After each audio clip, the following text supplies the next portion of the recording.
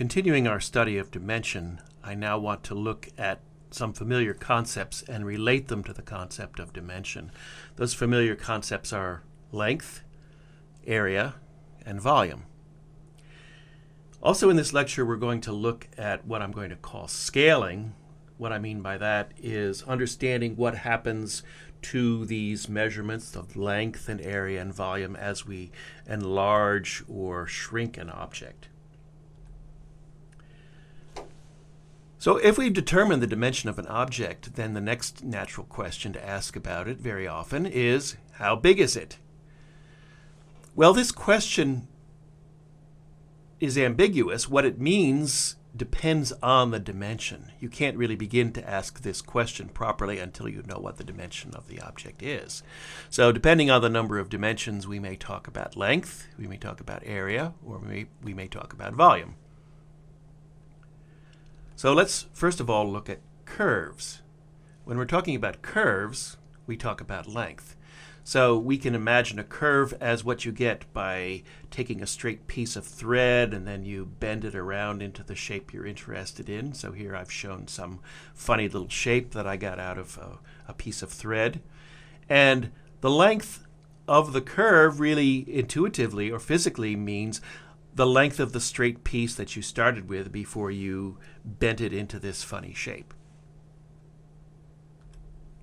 For surfaces, the fundamental concept isn't length. You don't talk about a length of a surface, you talk about an area of a surface. And intuitively, it's the amount of paint that's needed. So here I have a donut. Remember again, I just want to think about the surface of the donut, not the dough inside, but just the surface. So it would be the amount of crust or the amount of paint for that donut. Now here I'm showing you some formulas for areas of various two-dimensional objects, some of which I hope are familiar and others of which I'm almost certain are not familiar.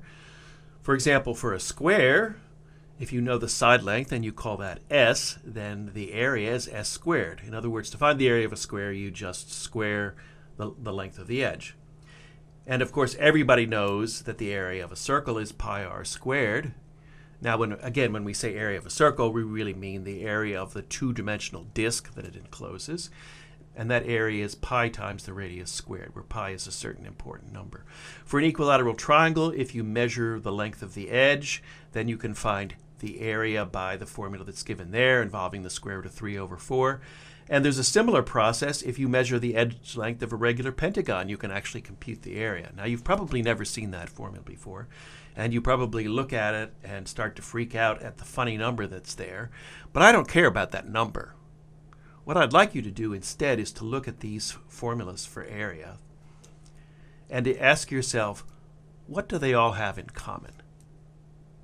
And that has nothing to do with the number pi or the number square root of 3 over 4 or this other crazy number that you see in the last row. The obvious common feature is that they all have an exponent of 2. That is to say, in the calculation of area, you have to square some length. The formulas for areas of all of these things are expressed naturally using an exponent of 2, that is to say, squaring some standard measurement of length on the figure, either the length of an edge or, in the case of a circle, the radius. Okay? And that number 2 is the dimension. You see, the formula has an exponent which reflects the dimension of the object. Let's go over to volume. Now, this is the basic concept not for curves or surfaces, but for three-dimensional objects, for solids. And here are several solids. And for each one, I'm showing you a formula for the volume. Those formulas look a little fuzzy on the slides, and I'm not sure why, but I think you can still see the important feature. For a cube, the volume is s cubed, which means s to the third power, s times s times s. For a sphere, if you know the radius, you can compute the volume. It's 4/3 pi r cubed. And for a regular tetrahedron, as I suppose you probably don't know or care to know, if you know the length of the edge, then the volume is square root of 2 over 12 times that edge length cubed. Again, let's forget about the funny looking numbers. Again, what's the common feature? The common feature is that every one of these tell you to cube your length measurement. And why cube? Well, because it's three-dimensional, right? So again, the exponent is reflecting the fact that we're working with things that are three-dimensional. Now let's go over to scaling factors. So remember that two objects are said to be similar if you can obtain one from the other by any sort of rigid motion, so moving it around without changing the size or the shape, and also by scaling it. So that means either enlarging it or shrinking it in a uniform way. You can imagine this as a process of either zooming in or zooming out on the object.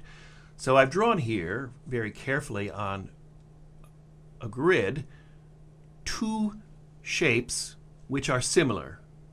And I mean similar in the mathematical sense. That is to say, I could obtain the shape at the bottom from the shape at the top by rotating it, moving it downward a bit, and then enlarging it. And the thing I really want to concentrate on is the fact that I've enlarged it.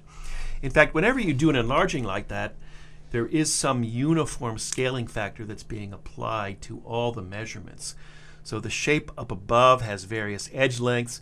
The shape below has edge lengths which are obtained from those earlier edge lengths by multiplying always by the same factor. Now in this example, I've just purposely created a rather odd scaling factor. You see, in addition to the rigid motion, the rotation has been by 45 degrees, so that edges which were running along the horizontals and the verticals of the grid are now running along diagonals. And something that originally was diagonal, there's just one of those in the figure at the top, is now running along the horizontal. Okay, so let's just concentrate on one of those edges. So there's one at the top where, as you can see, it runs along two squares of the grid. So measuring using that edge length in the grid, this edge has length 2. Well, the corresponding edge down below goes through two diagonals. That means it's longer, right? A diagonal of a square is longer than an edge, and in fact the length of that is 2 times the square root of 2, or 2.83. Again, the scaling factor is the square root of 2. Now we're going to use the letter k to stand for that scaling factor. In this example, k is the square root of 2. Just to give another example, what we're doing here is not just being applied to that length of edge at the very top, it's being applied to any kind of measurement or distance. Let me say that again, measurement of length or distance in the upper figure. So I've given you one example. Look at the points marked A and B in the top figure and the corresponding points also labeled A and B in the bottom figure. Now, the enlarging of the figure has stretched out the distance between A and B. By using the Pythagorean formula, you can compute that in the upper shape, the distance is the square root of 73, which is 8.54 approximately. Again, using the Pythagorean formula, you can find that the distance between the points in the lower shape is the square root of 146, I should have said. There's actually a mistake there. Where it says 143, it should say 146, which is about 12.08. Now, how are those two measurements related to each other? Well, in fact, the 12.08 is obtained from the 8.54 by multiplying by the square root of 2, which is somewhere near 1.4. Okay? So all measurements of distance or length are multiplied by the same scaling factor as we move from the upper shape to the lower shape. However, the scaling factor applies only to lengths or distances. If you ask a question involving areas, then instead of using the scaling factor of k, you need to use the scaling factor k squared. In this example, if you square my k, which was square root of 2, you'll get exactly 2 right on the nose. What that's telling you is that in going from the upper shape to the lower shape, areas are getting multiplied by a factor of 2, not by square root of 2, but by 2. The area of the entire figure up above and the area of the entire figure down below are not the same. The area down below is in fact exactly twice the area of the shape atop. Similar considerations apply if you look at volumes. Now here I'm showing you an example with a cube. Suppose you have a cube, like a sugar cube or a die that you would use to play a game, but a perfect cube. And in fact, suppose you have 8 of them. Well, take those 8 and you can assemble them as I've shown you right here. There's a couple there's at least one that's hidden in the back. But as you can see, you assemble 8 of these together and you get a cube that's bigger by a factor of 2. That is to say, all the lengths are twice as big as they were originally. The big cube has lengths which are twice as big as the lengths in the smaller one. But notice you've had to put together 8 cubes. Well, why is that? Well, because the volume scaling factor is not 2, but it's 2 cubed, which is 8. So if you're doing measurements of length, they will be multiplied by 2, but if you're doing measurements of volume, they will be multiplied by 8. In fact, let me mention one other thing. In the original cube, there was a face, and after enlargement, you get this bigger face, and it's 4 times as big as the original face. Why 4? Well, because now you're talking about something which is 2-dimensional, a face, and its area gets multiplied by 4.